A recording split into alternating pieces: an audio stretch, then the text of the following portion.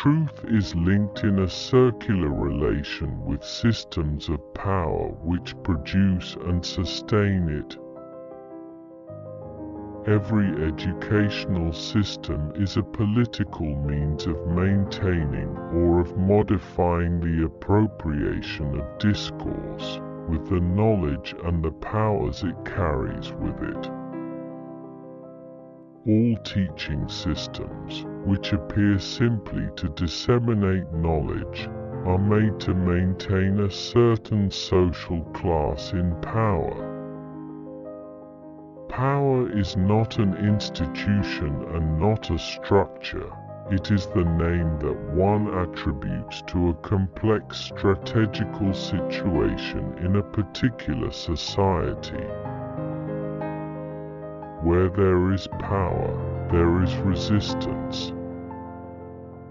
Schools serve the same social functions as prisons and mental institutions. The fascism in us all that causes us to love power, to desire the very thing that dominates and exploits us. Power is also exerted over the body, not so much as physical punishment, but as ideological orders. Do not ask who I am and do not ask me to remain the same. The perfect disciplinary apparatus would make it possible for a single haze to see everything constantly. The language of psychiatry, which is a monologue by reason, could only have come into existence in such a silence.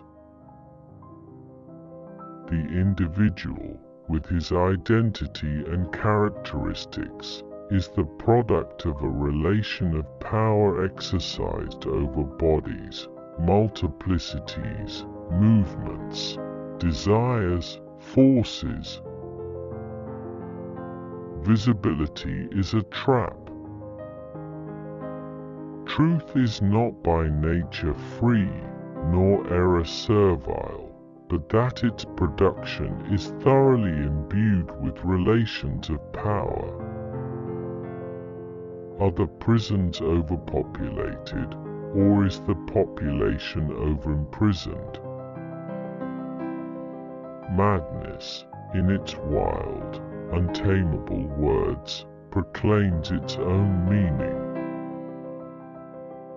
Absurdity destroys the an of the enumeration by making impossible the in where the things enumerated would be divided up.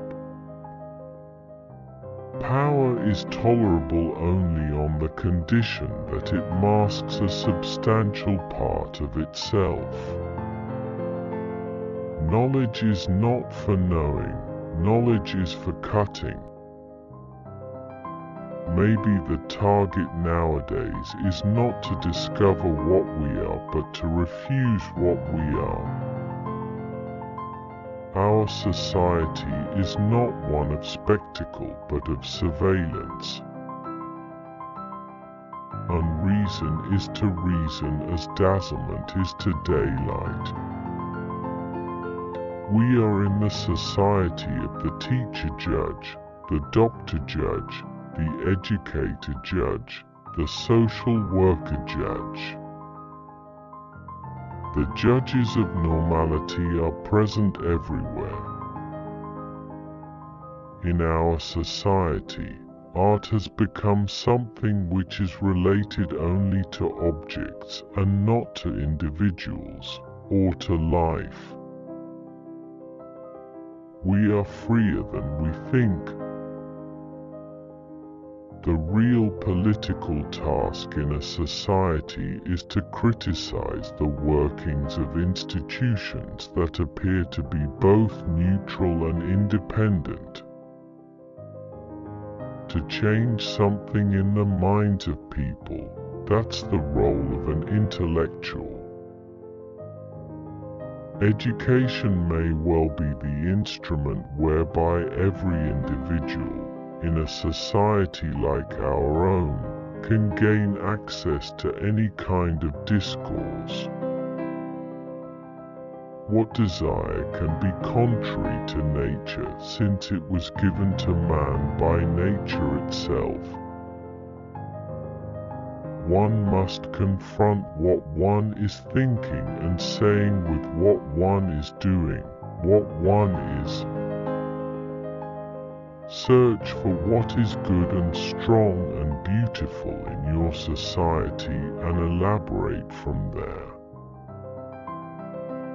Knowledge is governed not by a theory of knowledge, but by a theory of discursive practice.